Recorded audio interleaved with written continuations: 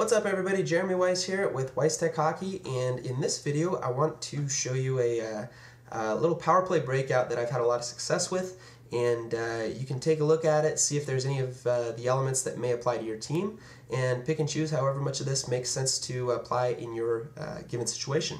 So in this particular power play, you can see we've got our designated defenseman.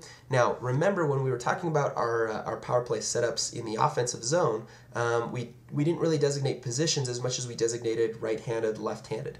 So depending on whether you set up on the left side of the ice or the right side of the ice, you're basically just going to take these players and assign them to specific responsibilities in this power play setup. So most of the time, if you're running a power play or an umbrella setup on your power play, this guy right here will probably be the furthest man back on the umbrella. So he'll be the one that's initiating the breakout, which is another reason why he needs to be a good passer and a good puck handler, because not only is he quarterbacking the umbrella in the offensive zone, but he's also quarterbacking the entire breakout if the puck ever does get dumped out. So this is the setup. He's going to come back behind the net and he's going to stop. This is very important. This guy has to have patience, set up, stop, and wait for your other players to get into position.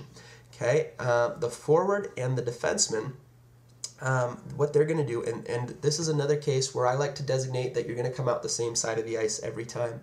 There are enough different options from this setup that it doesn't matter if the other team realizes, hey, you know what, they're always coming out the same side of the ice. That's fine. There's so many different options within this framework that it doesn't really make a difference for you.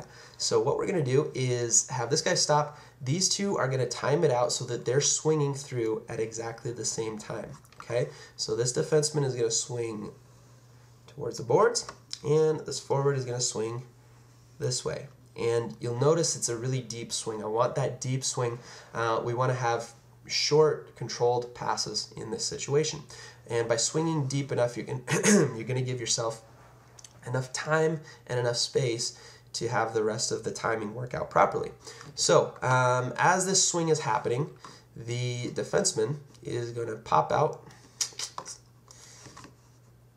And in this case, our team will have designated that we're always going to come out the left side.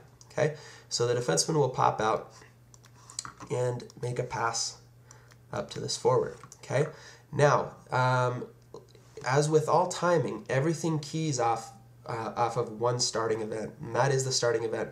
So as this forward sees that the pass is being made, now he's going to begin to swing through, timing it though so that he can be a front side option for this forward. Okay, so when the forward picks up the puck, he's going to take a few steps forward. And generally what happens is the other team will usually, they're using some sort of possibly a T forecheck, something like this, where they've got one guy kind of down low, one guy in the middle, and then their two defensemen are back. So if this guy's open, this forward here can move it straight to him. Okay, but what usually happens is with the T forecheck, it's almost similar to a neutral zone trap, where they're really trying to angle you and take away your front side passing options, which is fine. So what we're going to do is we're going to say that maybe they're trying to do that. What we're going to have happen here is our defenseman, after he makes that pass, is going to follow up slightly behind that forward. Okay, and then as he sees that this forward has bitten and is now angling this player, our forward is just going to do a simple drop pass. Okay, so he's going to drop it. He knows his defenseman is supporting him. Drops it to that defenseman.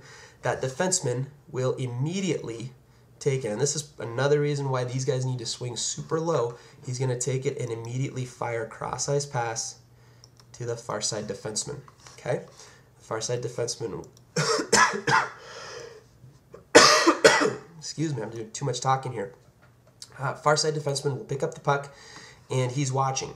Now, as this play is unfolding, this forward is timing it. So he's watching.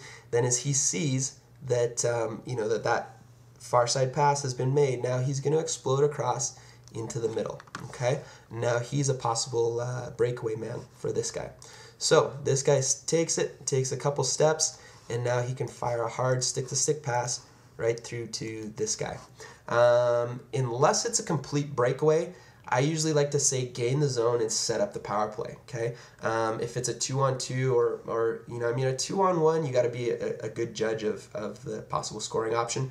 But anything worse than a 2-on-1, so like a 2-on-2 or a 3-on-2, just gain the zone and set up.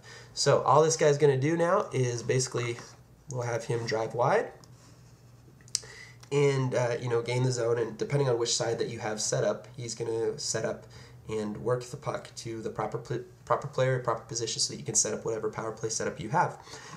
This guy will come into the zone as well, and the forward comes in, and everybody goes to their proper positions. But this is a very effective breakout with a lot of different options. If you don't do the pass back and across, let me just kind of show you a few other different variations. You can execute a simple pass to this guy if he's open. So move it up ice, and then, you know, again, this guy is timing based on, you know, potential where the play is ending up. So he won't have skated quite as far as if he sees that pass has been made to the close forward. So now the close forward can maybe do a, you know, a quick one-touch pass up ice to this breakaway man. Or in this case, it may be, if that guy's already out of position, it may make more sense for him to drive wide. But there are a lot of different possible setups given this particular positioning. So that is a very effective power play breakout setup that I've used a lot. Pick and choose whatever aspects of this make sense for your team, but this is definitely one that has worked well for me in the past.